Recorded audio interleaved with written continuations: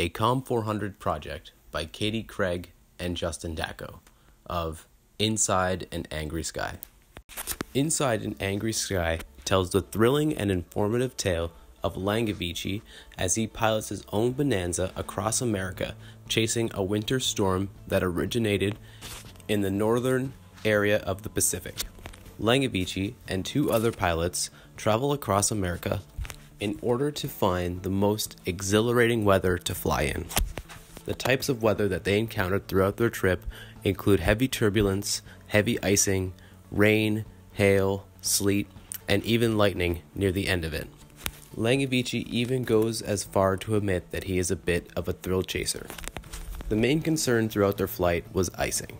Because their Bonanza was not equipped with any anti- or de-icing capabilities, that meant that any icing conditions that they faced must have been avoided or minimized at all costs.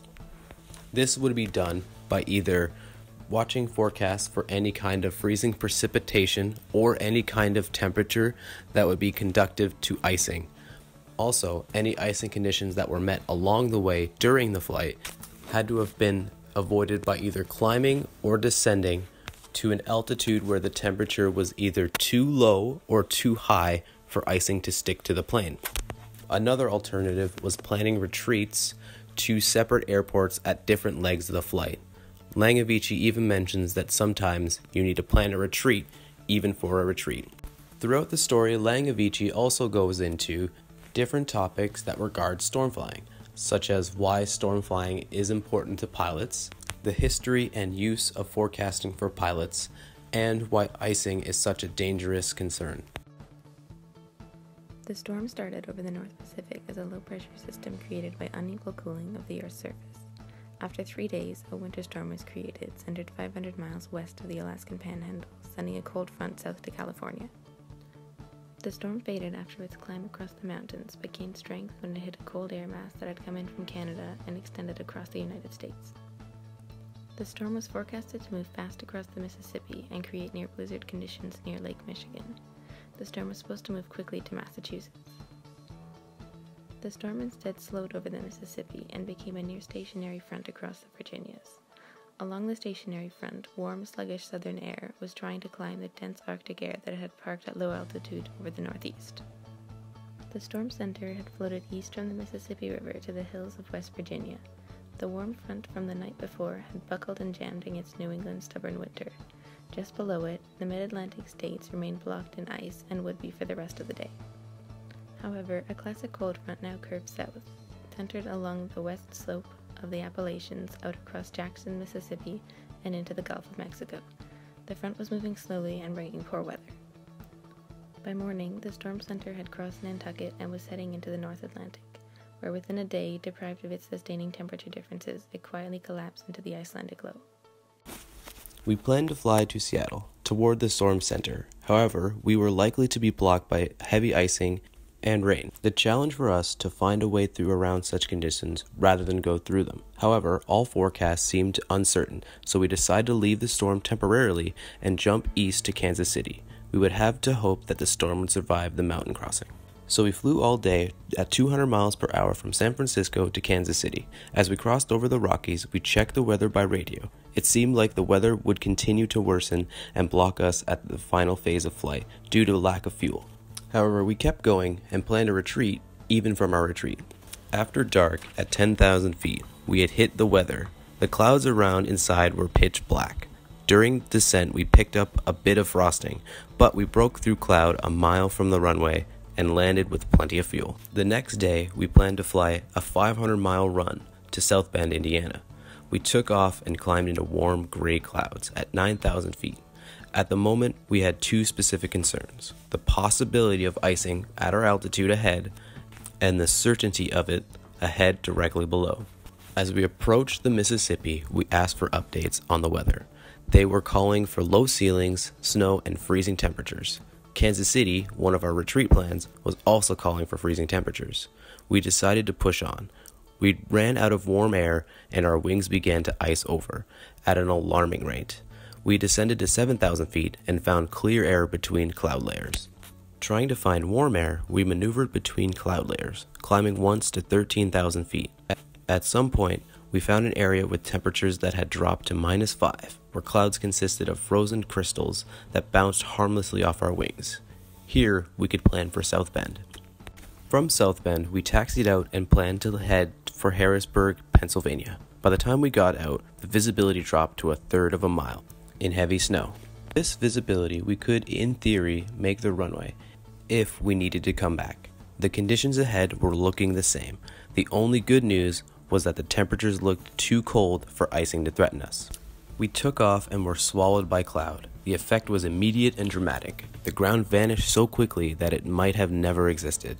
The clouds were rough, but it was the psychological severity of this transition from the ground to the weather that had made the aircraft hard to control. I asked the pilot next to me at the controls to stop throwing switches, to stop writing down frequencies and fuel settings, to stop listening to Morse identifiers of navigational systems, and please simply to concentrate on flying. A good pilot is one who knows when not to follow procedures. Night came at 9,000 feet in continuing cloud and snow. Over eastern Ohio, we broke suddenly into clear air of an Arctic night. The lights of Cleveland hit the northern horizon. The air mass boundary lay just to our south, in the black wall of cloud from which we had just emerged. In the morning, we awoke to heavy snowfall outside the hotel. When we got to the airport, a DC-9 climbing out of Harrisburg reported heavy icing from the surface, all the way to 16,000 feet. These conditions grounded us for a time being and forced us to wait for a break. Throughout human history, there has always been a fascination with weather. Aristotle was the first known to separate the atmosphere from the heavens. He wrote the first unified weather theory, titled Meteorologica, in 340 BC. 2,000 years later, René Descartes doubted his methods and applied new rigor to the ignoring of God in weather prediction. He is essentially the father of modern meteorology. He suffered from lack of weather data because in the 17th century, the basic instruments for measuring the air were still being invented. It wasn't until the 1800s that with the invention of the telegraph, news about the weather could travel faster than the weather itself. This increased the general public's interest in accurate weather forecasting. Today, national governments have set up weather services to collect observations and issue forecasts. The general public is under the impression that weather forecasting is still very inaccurate. But if they verified all the forecasts, including all the times that no rain was forecasted and then it didn't rain, they would find that forecasting nowadays has an accuracy of over 90%. New and inexperienced pilots are taught to avoid all weather. This includes hail, icing, turbulence, wind shear, updrafts, and downdrafts. This can instill a fear of flying through less than perfect weather. The general public has a very similar fear of flying through poor weather, brought on by how these types of flights are portrayed in the media. Chaos in the skies. Brutal weather conditions causing aviation disasters. It looked like a bomb went off. A violent hailstorm shatters cockpit windshields and destroys a jet's engines. It looked like it'd been beat with a hammer. A powerful downdraft slams a 160-ton jet into rush hour traffic. And a plane was coming over just like that, and I knew this can't be real. And a vicious tailwind tosses an Airbus down a rain-slicked runway. You could feel yourself almost leaving the seat of the airplane. Ferocious storms can mean catastrophe in the skies. I thought, Lord, I've never seen anything like this. I didn't see how we weren't knocked right out of the sky. Eyewitnesses and survivors tell their gripping stories. It takes an experienced pilot who has pushed the limits of what they are comfortable with doing to be able to tell the difference between weather that really needs to be avoided and weather that can be flown through safely.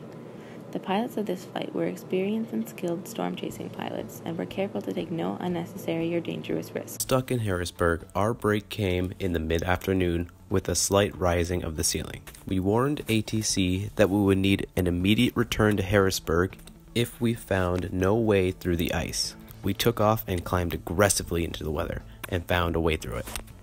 50 miles later, over the middle of Chesapeake Bay, we ran entirely out of weather and changed our direction to Richmond, Virginia, where we landed, refueled, and rethought the storm. We went back into it after dark on a round trip to Wilkes-Barre, Pennsylvania, where the weather looked the worst. The flight did not begin dangerous, but it was rough and involved. At Wilkes-Barre, we turned south for Richmond. It was late at night. The storm had developed with unexpected strength. We stayed low, fighting 40-mile-per-hour headwinds at 3,000 feet. Outside Pennsylvania, I heard a splatter that sounded like sleet. We began to ice heavily. I shined a light on the wing and saw the ice growing like a viscous parasite. It looked white and crusty on the leading edge and clear where it streamed back over the wing. Within a minute, we had taken more than an inch, a rate of accumulation that required immediate action. We gambled on a quick climb to 7,000 feet, where we found warm Georgian air that melted the ice and slid it from our wings. Had the gamble of that climb not paid off, and fast, we would have fallen back on our second plan, a quick retreat downwind into the frigid air north and a high-speed approach to a long runway. Having found the layer of warm air, we crept comfortably through the clouds to Richmond, welcoming the moisture rolling up our windshield, listening to the first reports of freezing rain on the surface of New Jersey. Icing on any airplane is a serious situation, but it is especially dangerous for airplanes with no equipment to prevent ice from forming or to remove ice that has already formed. If ice is allowed to accumulate, it disturbs the lifting airflow across the wings and tail and causes them eventually to stop flying. Icing on an airplane has many negative effects on its flying characteristics. It increases the amount of drag, increases the speed at which the airplane will stall, and decreases the amount of thrust that's produced. Icing forms as a result of supercooled water droplets freezing on impact with the surface of an aircraft. It most commonly forms when flying in cloud above the freezing level and when flying through freezing precipitation. Icing on the wings disrupts the smooth airflow which is needed to produce lift. The leading edge icing significantly destroys the lift. When the wings stall, the airplane does one of two things. It could descend into a flat, mushing, semi-controllable impact with the ground, or it could shudder, drop its nose, maybe roll, and hit the ground much harder. When ice forms on the horizontal stabilizer, there is the possibility of a tailplane stall. In this situation, the airplane dives violently and irreversibly. It may gain so much speed that it breaks apart before it hits the ground. When ice forms on a propeller, it destroys thrust in the same manner as it destroys lift on the wing. It can also be thrown off and hit the wing or fuselage and cause damage. Airport crews spray ice off with de-icing fluid and coat the wings in anti-icing fluid to prevent ice from building before takeoff. If there is a delay before takeoff, the ice may form again and the crews will need to spray it again. Some airliners have crashed because of the inconvenience of taxiing back for the second de-icing. The areas where icing is most critical and legally must be removed before takeoff are the wings, the horizontal stabilizer, the vertical stabilizer, the control surfaces, and propellers. Ice builds faster on thinner surfaces. Airliners are protected from icing to a certain extent by heating the leading edges of the wings or by having rubber boots on the leading edges which inflate to break ice off.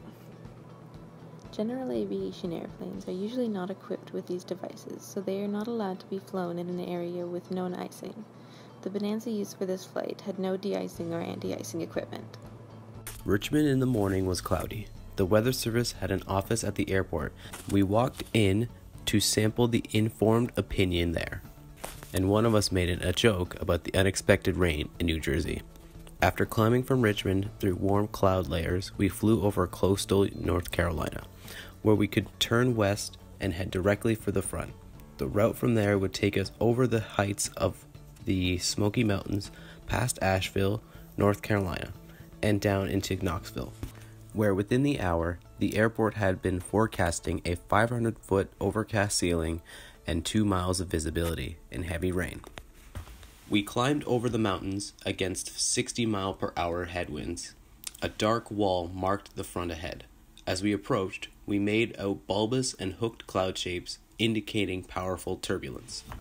On board, our storm scope showed distant lightning strikes 50 miles out. We strapped down hard into our seats, and our ride kept getting rougher. The weather at Asheville one of our escape routes, if the weather had become unflyable here, had dropped nearly to the limits of an instrument approach. We considered diverting while we still could, but got a report that Knoxville, our destination, was holding steady, so we continued westward. We crossed the highest mountains. The storm scope showed lightning strikes off to our right wing and ahead to the left.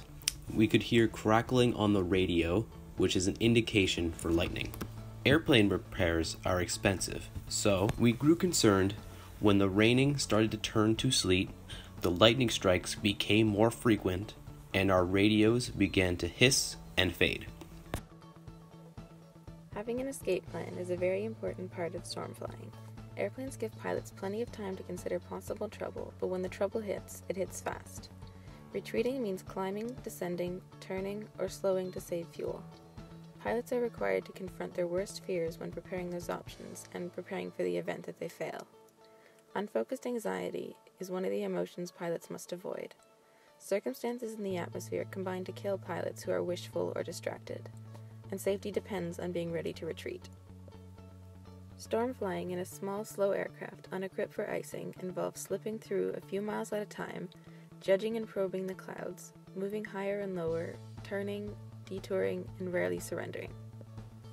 Pilots are often told to know their limits in order to stop short of them, but there is no reason to enter into storm flying only to give ground. In flying, there is such a thing as being too careful. If pilots give in to their fears and don't push gently against them, they will turn around too soon, and then the next time they will turn around even sooner. Eventually, they will turn around before takeoff, which is the unhappy fate of some pilots, to choose finally never to fly again. It would be ridiculous to say that we were not afraid. The sky had gathered around us in a malicious display of its power. But the control of fear is a necessary part of the inner work of a flight, and one of the reasons, no doubt, that each of us was there. We still had an escape route open to us, a 180-degree turn, and a retreat downwind on compass alone. We talked it over and decided to keep going. Past the mountains, the weather eased, and the static ceased, and the navigational radio sprang crisply back to life. Soon after, we made contact with the Knoxville controller, who made it a point to mention that we made it through some good cells. We had not seen the ground now for hours. We descended rapidly through continuing rain and cloud. About 10 miles back, we began the instrument approach into Knoxville. 500 feet off the ground, the clouds hinted at green fields. We emerged from the clouds, crossed the runway threshold, and touched down on the glistening runway, ending our little bit of storm chasing. Throughout the story, Langewiesche makes it a point to highlight why communication is such a valuable skill to have while storm flying. Not only is communicating with ATC and weather services required to get through a storm, but trusting and communicating with your co-pilot is one other essential skill to get through a flight. Any type of miscommunications with either ATC or between co-pilots could have disastrous consequences. During the last leg of the flight, Langewiesche and his two co-pilots lose their radios and their ability to communicate with ATC. This is where Langewiesche becomes most afraid during the flight. However, controlling fear, as Langewiesche says, is part of the experience. He was also able to still communicate with his two co-pilots, and because of this, he was able to make it through the storm and safely land. It is clear through the story that Langewiesche highly values the skill of storm flying. He goes into great detail as to why it is important. For example, handling fear and controlling the aircraft, as well as getting a better sense of the weather you're flying in. Any pilot armed with this under their belt can only succeed, just as long as they do not push their limits too far. That is another point Langewiesche goes into, that you must push against the limits as much as possible, but know when enough is enough. The only way to do that, however, is by continuously putting yourself into weather conditions and situations that require all of your attention and focus. If a pilot is too afraid to do this, they will be too afraid to enter any kind of cloud. And then eventually they will become too afraid to fly near any cloud. And eventually, Langewiesche warns, the pilot will be too afraid to take off.